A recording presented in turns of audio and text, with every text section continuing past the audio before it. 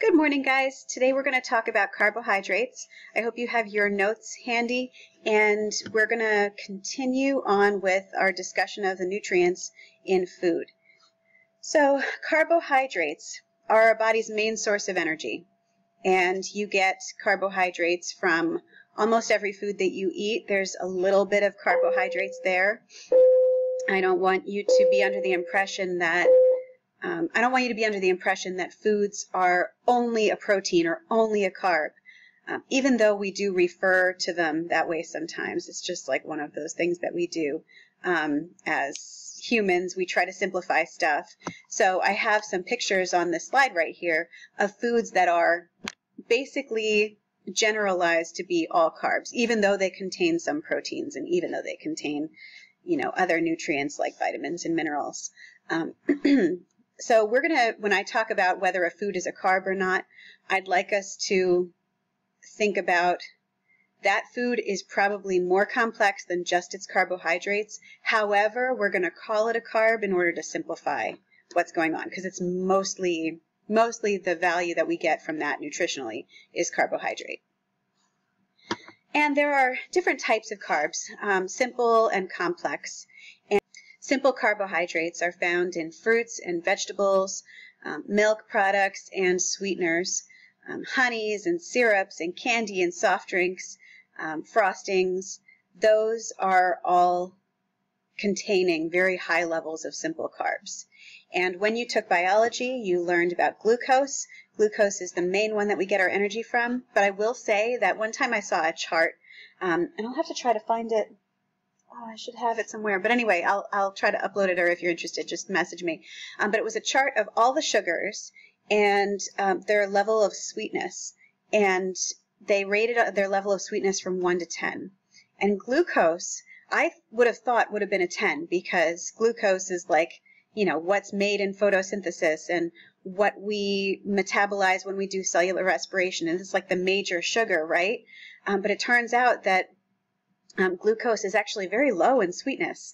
When you add glucose to something, it doesn't add as much sweetness as you would want. I think it was like around a 5 out of 10, but I can double check on that chart.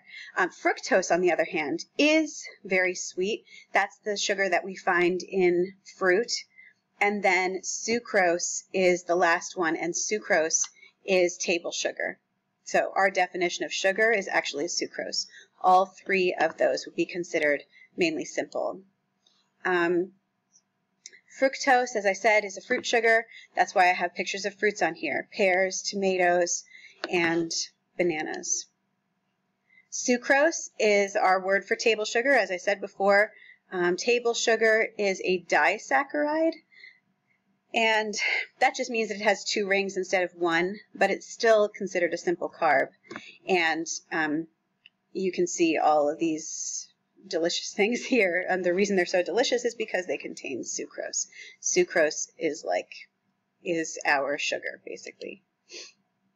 Now, complex carbs, on the other hand, have molecules that look like chains. So I have a picture loaded up here for you to see. Okay, these 2 types of sugars on top of this screen right here are simple carbs. Monosaccharide, disaccharide. Mono meaning 1, so it contains 1 ring of carbons, and then 2 rings would be disaccharide. That's what di means, di. Complex carbohydrates are called polysaccharides. They are a long chain, oftentimes very branched. That's why they're called complex. Their structure is very complex. If you look at these things on a molecular level, it's not just 4 rings. It's like hundreds of rings, and they're branching off of each other, and there's one chain over here that doesn't branch at all, but then other ones that do. And polysaccharides, or complex carbohydrates, are very complex, which is why they're called complex carbohydrates. And the 2 big ones, actually there are 3 big ones, but the 2 big ones of this chart are starch and fiber, because those are the ones we get in our diet. And you can see evidence of both of those on our nutrition facts labels, which I'm looking around for one. That's why I'm looking, but we'll find some descriptions of those nutrition facts labels as well.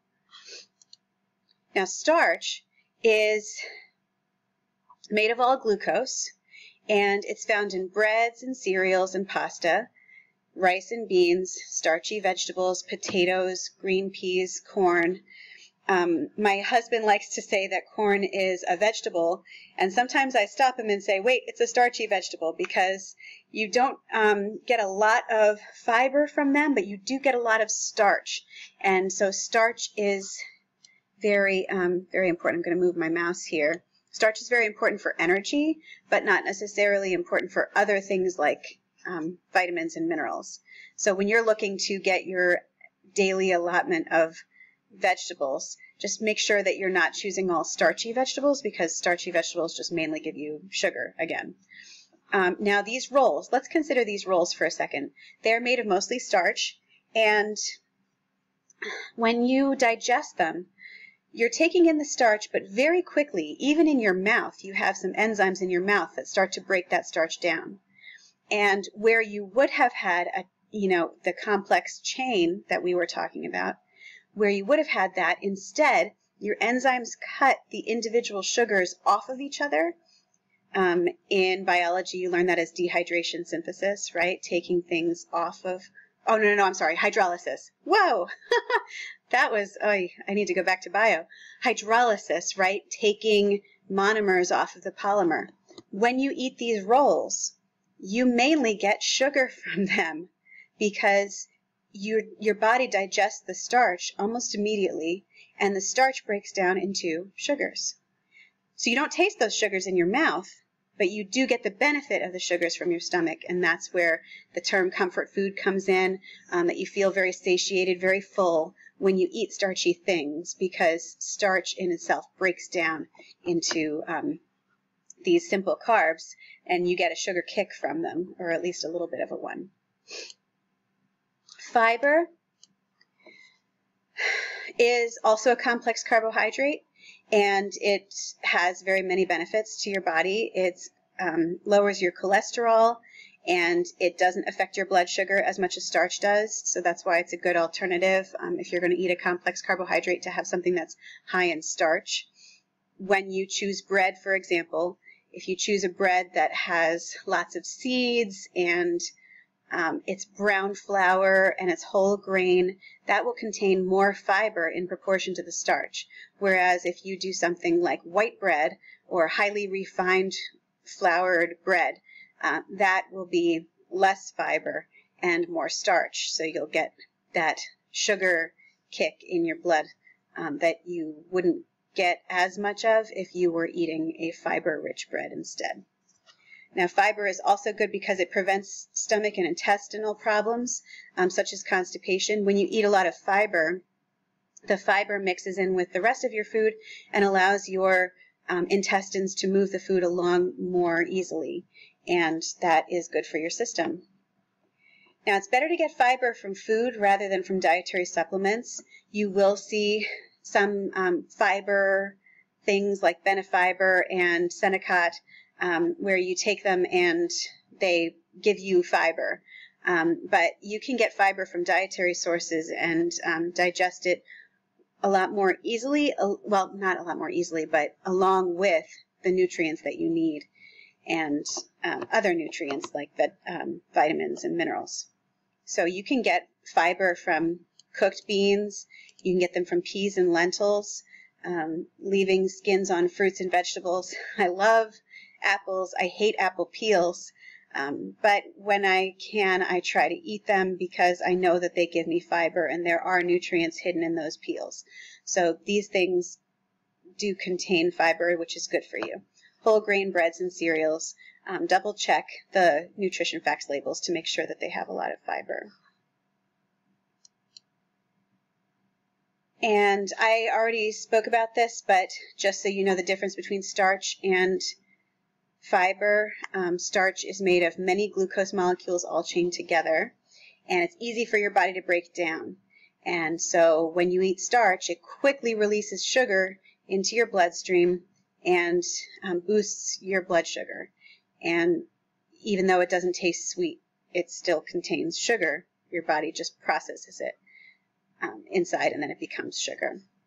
With fiber, on the other hand, it cannot do that. It's digested more slowly, sometimes not at all.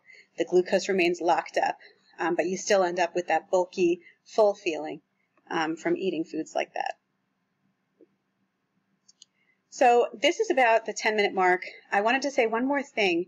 There is another complex carbohydrate called glycogen, and we're going to refer to that, or we're going to talk about that later, maybe in the next day of notes. But glycogen is the word for the complex carbohydrate that your body makes, mainly in your liver, where it takes glucose from your blood, if you have extra glucose, and chains them all together. So like basically it remakes your, like the starch that I was talking about, it remakes a polysaccharide. It's not starch, it's glycogen, but it serves kind of the same purpose in animals. So when your body makes this glycogen, it's in a storage form for later, and then your body's expecting you to use it in the form of exercise. And if you don't, then that glycogen and the glucose in the glycogen is moved along in the process to form fat. But initially, if you eat like a diet that's very rich in glucose one day, what it's going to do with that extra glucose is string it together in the form of glycogen. And I will make sure I add a slide about glycogen. Oh, no, there it is. Okay, so here we are. Your body can store excess glucose as glycogen in your liver. Glycogen is a complex carbohydrate, and if you don't use that extra glucose, your body stores it as fat. So basically, I said all of that, but I'm glad that we were able to find the slide. I was worried it wasn't there. Okay, so thank you very much for your attention, and that is our first day of carbohydrate official notes. I hope you're having a wonderful week, and I'll talk to you later.